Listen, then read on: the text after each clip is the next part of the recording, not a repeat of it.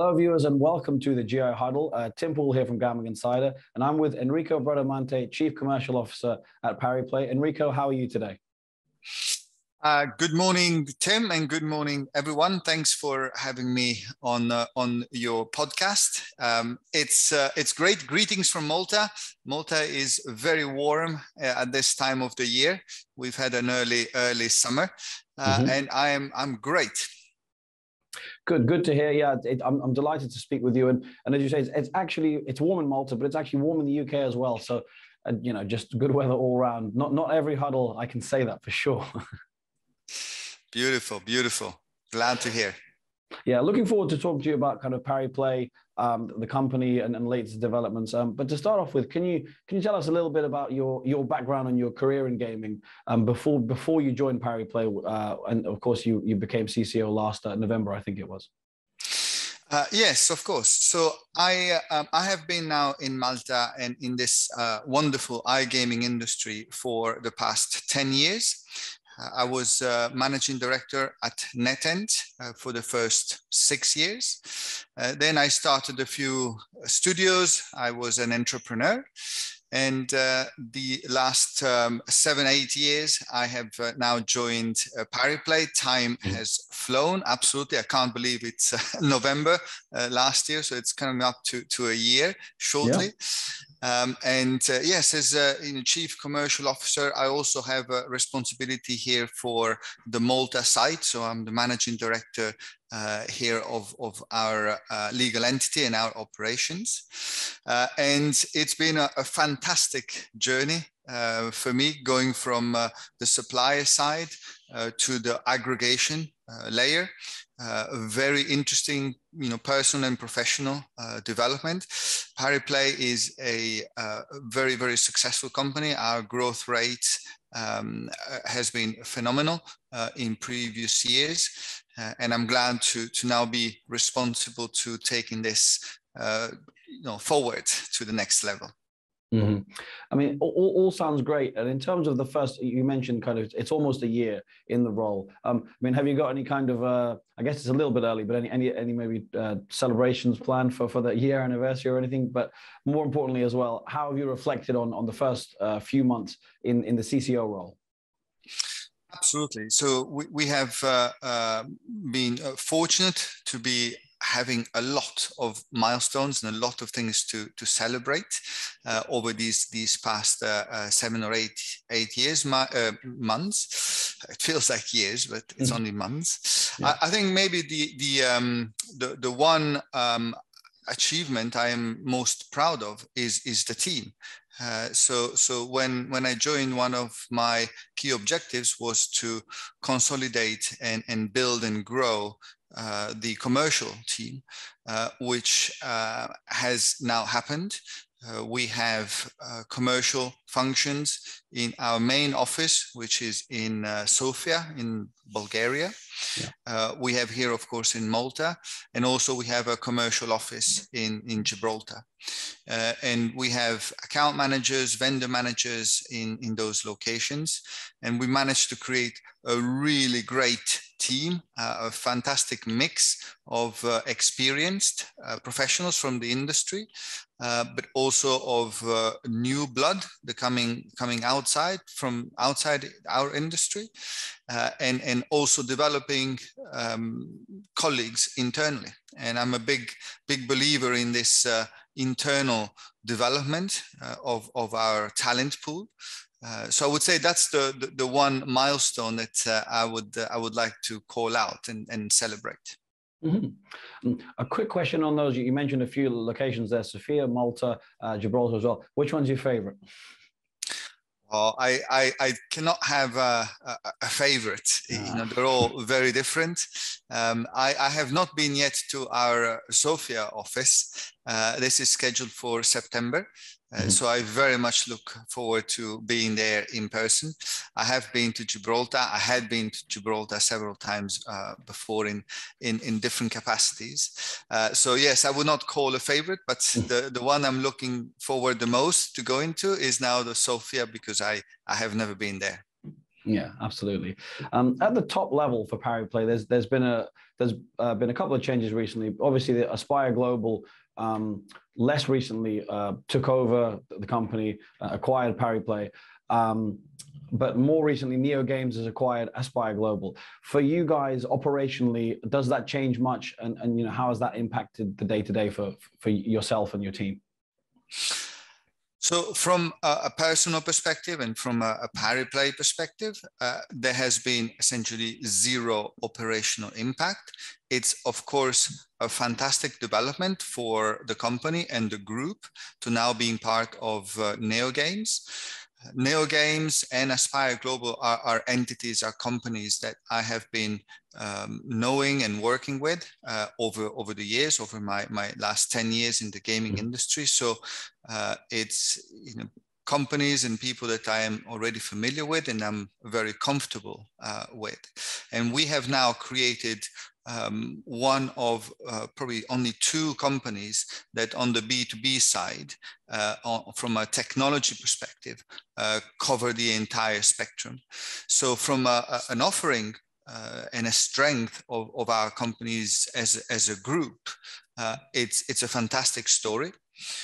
For Pariplay specifically, I expect that this will give us some synergies and market access in the iLottery business, where we have not really been present. And also from a games development, NeoGames have their own game development studio. And of course, within Pariplay, we have our Wizard studio. That is our internal studio. So there will be some interesting synergies and cross-pollination. So overall, to answer your question, from an operational perspective, there has been zero impact to our day-to-day, to my day-to-day. The future, we expect to have access to more markets, so the possibility to accelerate the growth from a revenue perspective. And from a product point of view, I am excited about some of the collaborations that could be on the horizon. You mentioned Wizard Games, which I'll definitely ask you about next. But I wanted to kind of maybe pick your brain on you mentioned the breadth, the depth of the B2B offering with kind of iLottery being added in. A sort of hypothetical question that I sometimes ask executives is, not a specific example, but just blank canvas. Is it better to be a market leader, absolutely dominant specialist in one vertical, whether it's casino or sports betting, or having, a solid, strong offering in every vertical? What is better for you, specialist versus generalist?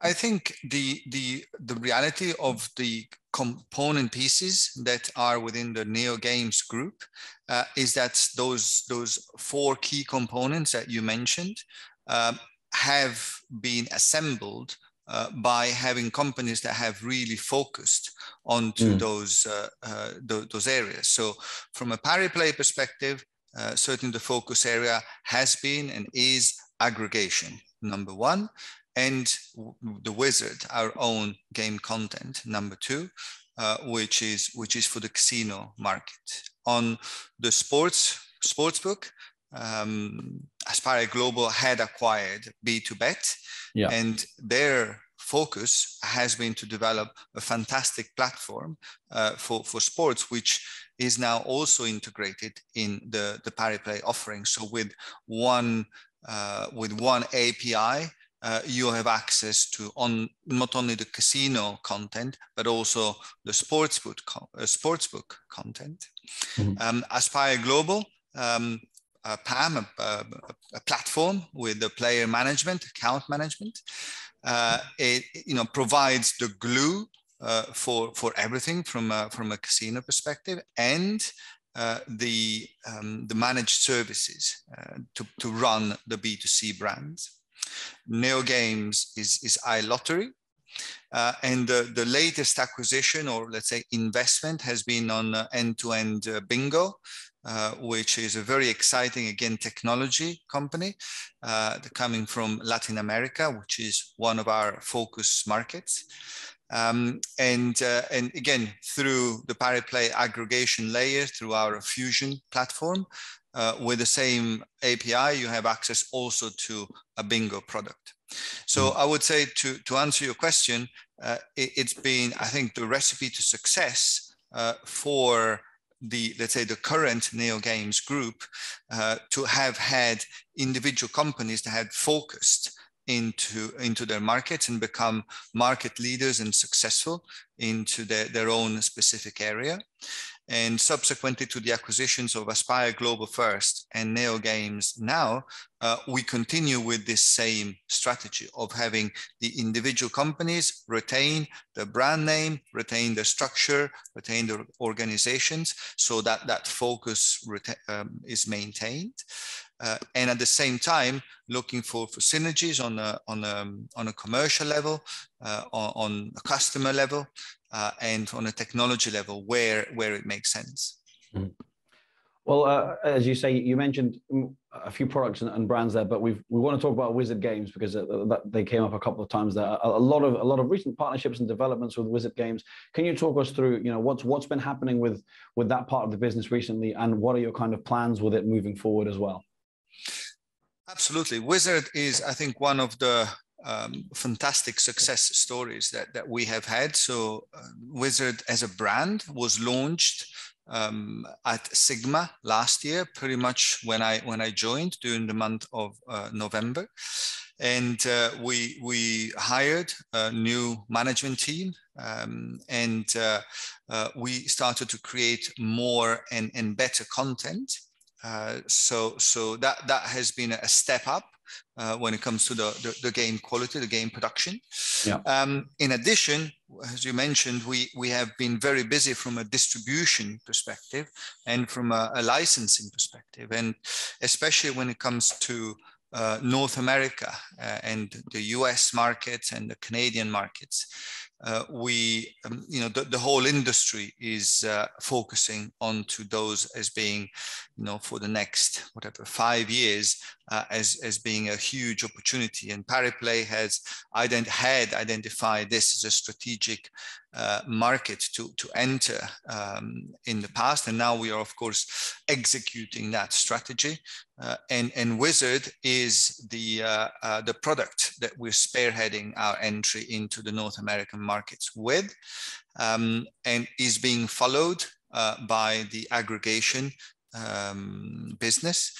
So in Canada, in Ontario, for example, we also are offering third-party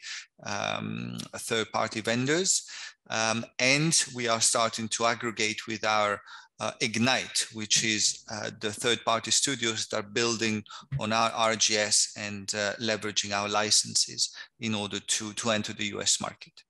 So Wizard has been a fantastic journey in these last 8 years that I have personally witnessed and contributed to. And the future is even more exciting. The company is very pleased with the progress that has been made, and we're looking at further investments into the quality of the games, into the team. So a exciting future, I think, with the Wizard. Mm-hmm. Absolutely, yeah, and that's a perfect segue for the final topic and kind of question I want to ask you. You mentioned obviously Wizard, very oriented North America, Canada, and the US. Overall, looking at those two big nations, but obviously within those nations there are many different markets and regions.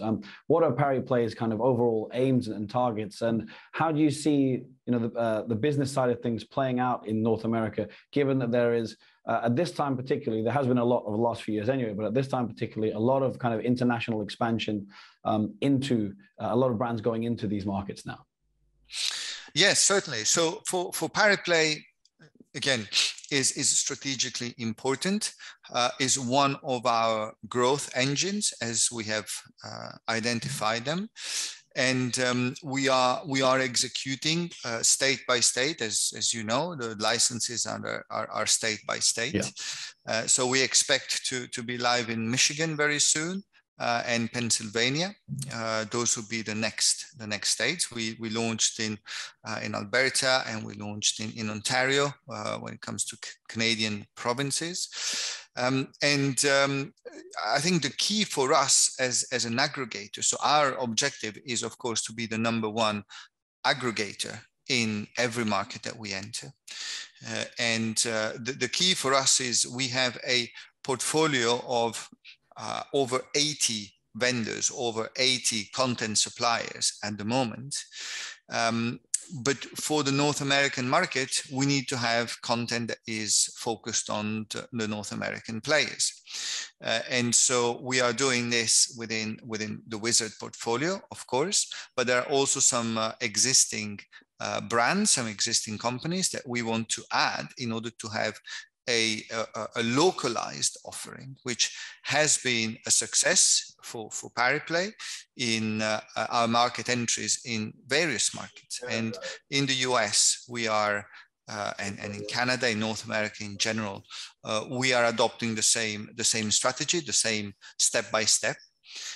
So I would certainly call out these states and the need for us to have a portfolio of vendors that are important and relevant in the local markets. Mm-hmm. So that's in a nutshell our strategy for North America distribution.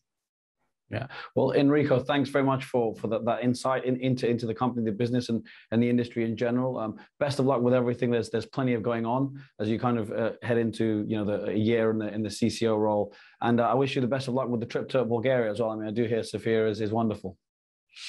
Super. Thank you very much for your time and your questions, Tim. And I wish you a great rest of the day.